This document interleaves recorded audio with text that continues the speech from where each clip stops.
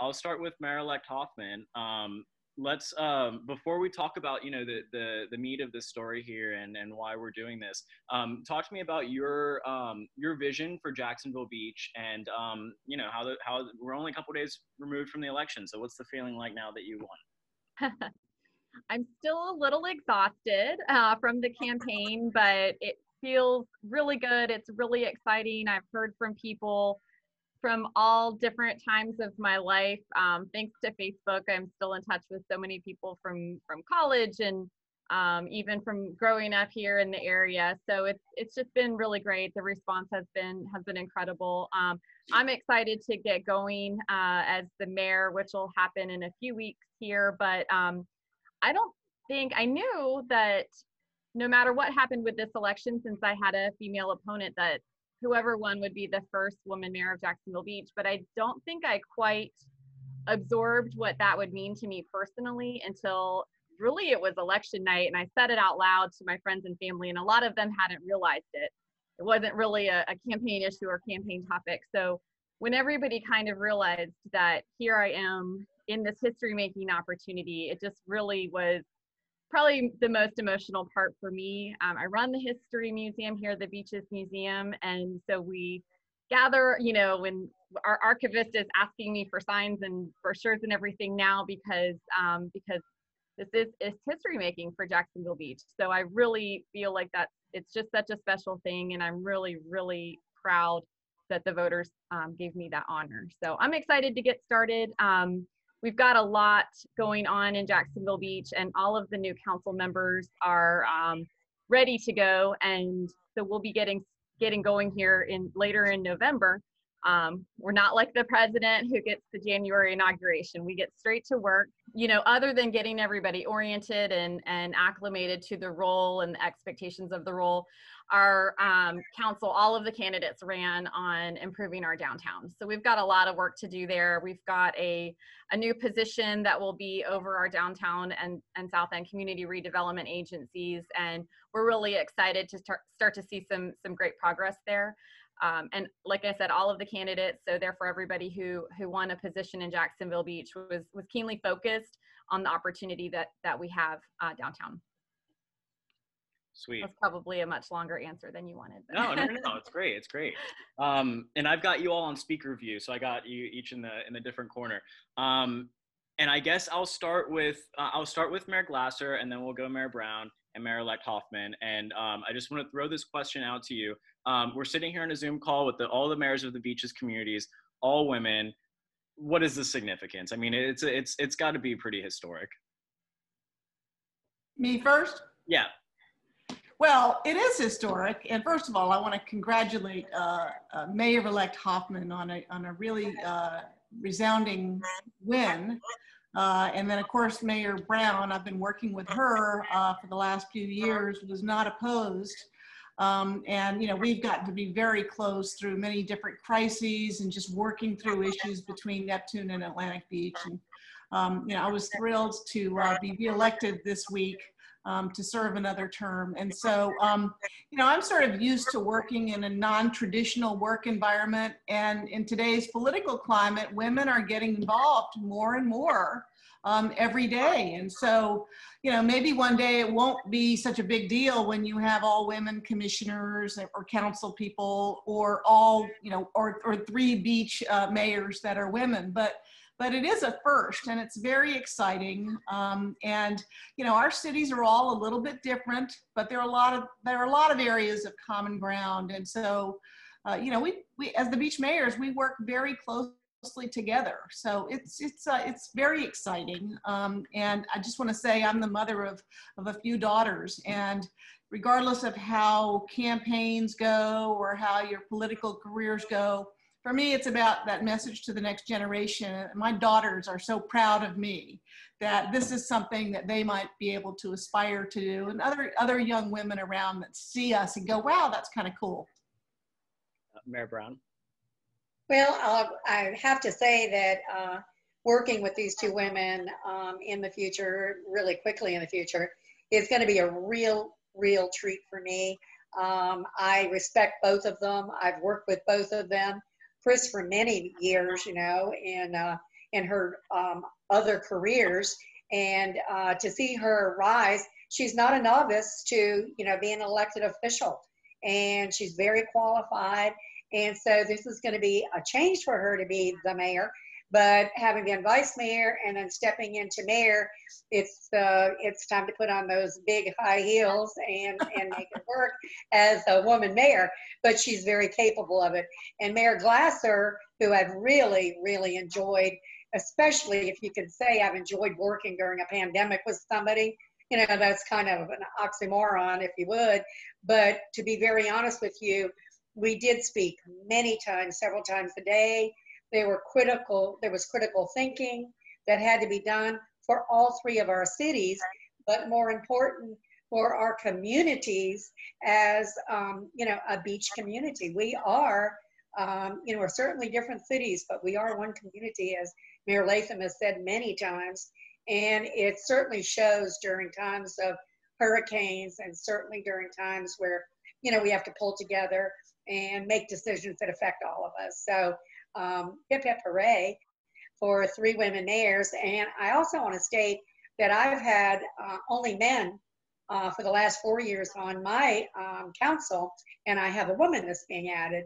And Lauren McFall is coming on, and I think that's going to be great too. Making strides for women is something that all 3 of us have been doing for a long time, promoting women. And it's something now that, you know, we don't, I think we kind of take it naturally. This is what we do. This is how we are inclusive, and this is how we support each other. And Mayor-elect?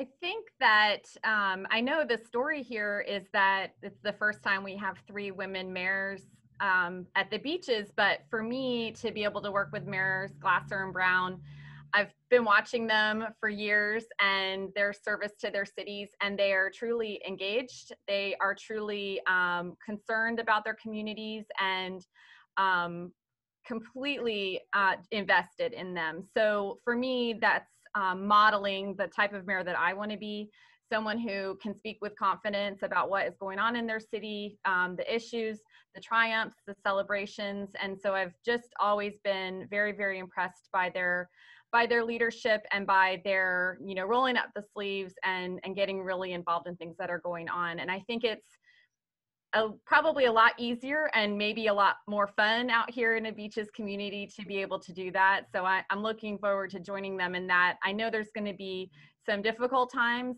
A lot of the times when the 3 beaches communities come together, it's because of a challenge. A certain storm that starts with H that I'm not going to mention is one of them, but also representing the beaches area within our county. So in working with the Jacksonville leadership and city commission, making sure that we're on the same page about the things that we need to do with, through, and for Jacksonville, I think is really important. So for us to be, you know, we may not always agree on everything, but I think we'll be able to have a really good open communication and work together to represent the beaches and make sure that we're doing right by all of our communities together is going to be really important. And I think easier for us to do in the fact that we already know each other and have established relationships. And I'll throw this out as just kind of an open question if anyone wants to just jump in and say something. But you know, through your time in public service and before going into public service, how have you seen the playing field shift and change for women? And I know it's taken a lot of women and strong, powerful women to come forward and to run for positions and to make it known who they are and why they're running. But if just anyone wants to talk to maybe how things have changed. Go for it. I'd really like to jump in on that because I've been encouraging women to run for public office for many years now. I had been on the Jacksonville City Council, and I was in line for the presidency of the council, and certainly had to win over my colleagues on there. And being a woman who I was only the 4th woman ever in Jacksonville, Florida, that had ever been the president of the council. And so, you know, you open those doors as you go. But I'm going to say something right now that I think I've spoken to certainly Mayor Glasser about. But getting people to run for office, not just women, but getting people to run for office in an atmosphere, especially on social media, that is really extremely negative and at times very hateful, and it affects our families and our friends. And that's always, but I think right now, I am certainly hoping that in the future that we as Americans can come together better, because there is just so much negativity out there and name calling and things that keep people from wanting to run for office. It keeps people out of it. And, these women can handle it. I can handle it. But as we look at the future, getting people to run for office, men and women, qualified men and women, is probably going to be a challenge. Either of you want to speak to it as well? I'll go. So yes, Mayor Brown's career in politics in Jacksonville has just been exemplary. She's one of my heroes.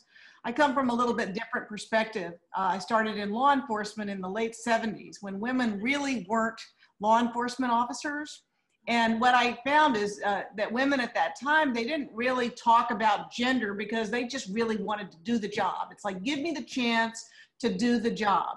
And I think over the decades, you've seen that over and over again, women have been able to step up and do these jobs and apply the critical thinking skills, look at complex situations, bring people together, find ways to collaborate.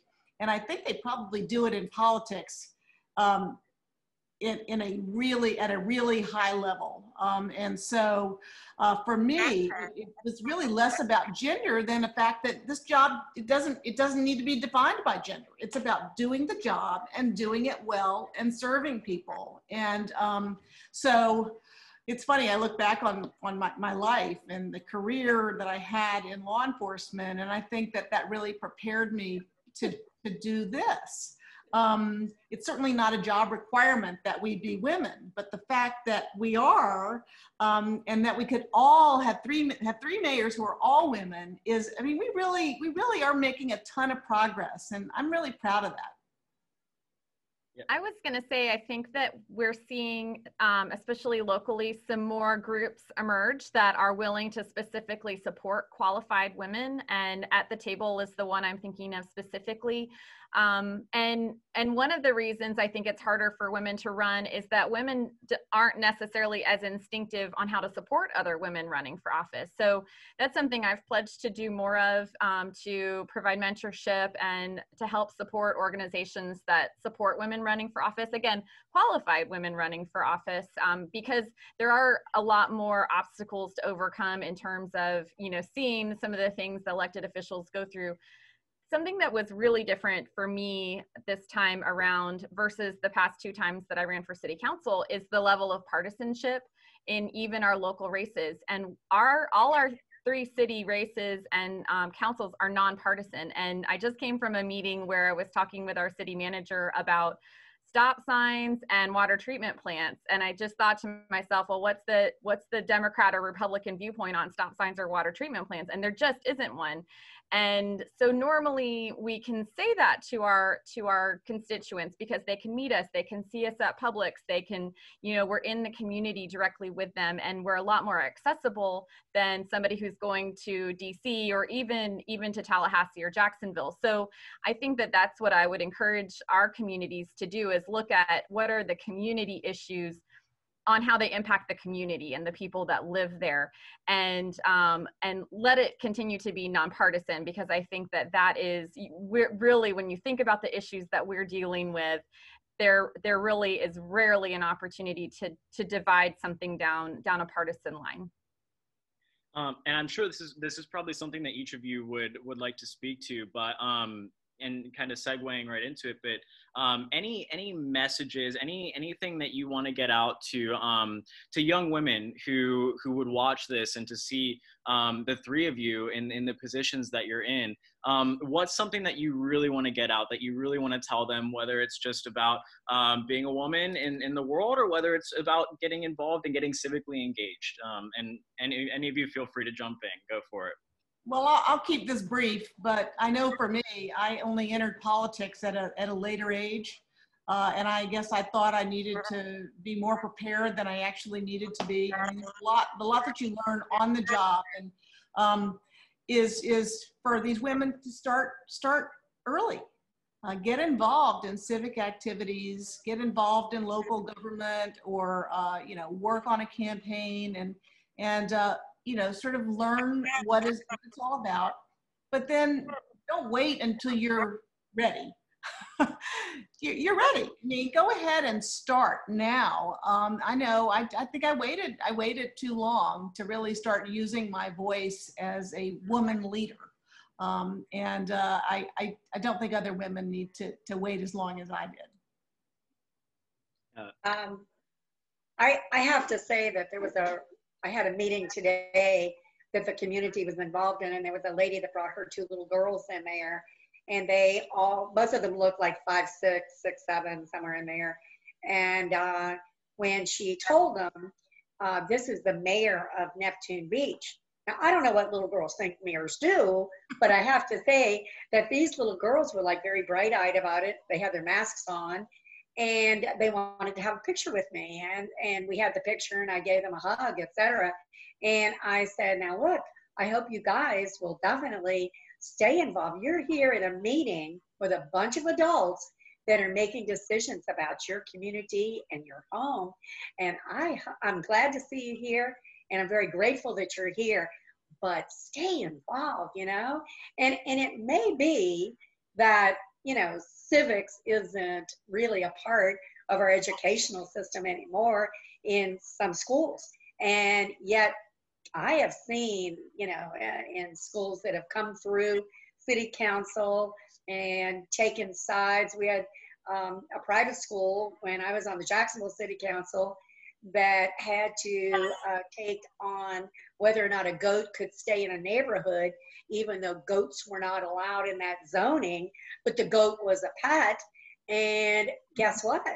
These young people took it very seriously. They debated it. They looked at the law, and they came down and they said, it's the law. That's the zoning. But here they learned this at such a young age, and it may seem silly, but it was a real serious ghost story, and they debated it well. Keeping their interest is something they'll have to do, although I think this election this time has hit every family, right down to the dogs and cats. And so we see that I know these 2 women want the same thing that I do, and that is more citizen participation and more youth getting involved and really making a difference in the future. And Mayor-elect?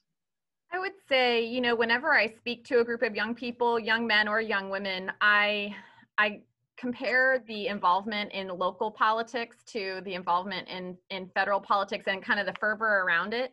And at the end of the day, our cities are, you know, when you wake up in the morning and you turn on the water and it comes out clear, or you walk out and your trash is being collected, or the lights come on, these are all matters of local government. So it's just astonishing to me that people don't get more involved and excited in that. And it's also much, much more accessible. So anyone can come to any one of our council meetings and speak to our council during public comment. So we've actually even had ideas that have come from some of those types of opportunities. We had a group with the middle school that came up with the idea for a skate park, which we've actually implemented, and we have a wonderful skate park in the south end of our beach right now. So it's really, the opportunities for involvement are limitless. It just is going to take some effort on the part of young people and the community members especially. And I would say too, we have some great opportunities throughout our community, such as Leadership Jacksonville, Youth Leadership Jacksonville.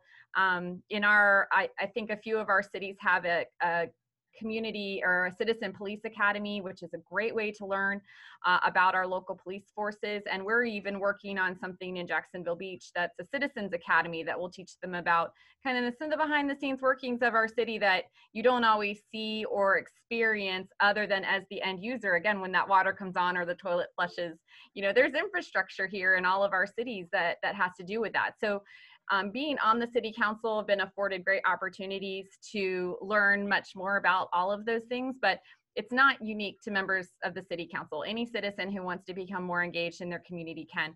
I would also say for young women who may aspire to be in politics, or, you know, not necessarily as an elected official, but involved in policymaking, get involved on a campaign. Find someone who you believe in and support them, and learn, you know, what it is to knock on doors and to raise money and to put out effective mailings and things like that, because that gives value to that candidate, but as well as to you, to learn more about how a campaign would operate, and how you can support a woman become an elected official or whatever they're aspiring to. Awesome. All right, that's kind of everything I had. Anything I didn't ask that any of you wanted to address? Well, I'd just like to say something about the environment that we're in now. Since March 13th, Atlantic Beach has been in a state of emergency, and the other beach cities are still under a state of emergency. You know, I know for all of us, the health and safety of our residents is like key in our thinking. I really look forward to working with my fellow women mayors to try to get through this, because we will get through this, to try to sort of diffuse some of the tension that we see in our communities, to try to bring that public engagement into City Hall and out of social media. And I do think women are very well equipped to do those kinds of things. And I really sort of challenge the two of them to let's commit to work together to make it a nicer beaches, a safer beaches, and a beaches that we're just gonna love for our future. And I'm thrilled to work with both of you in doing that.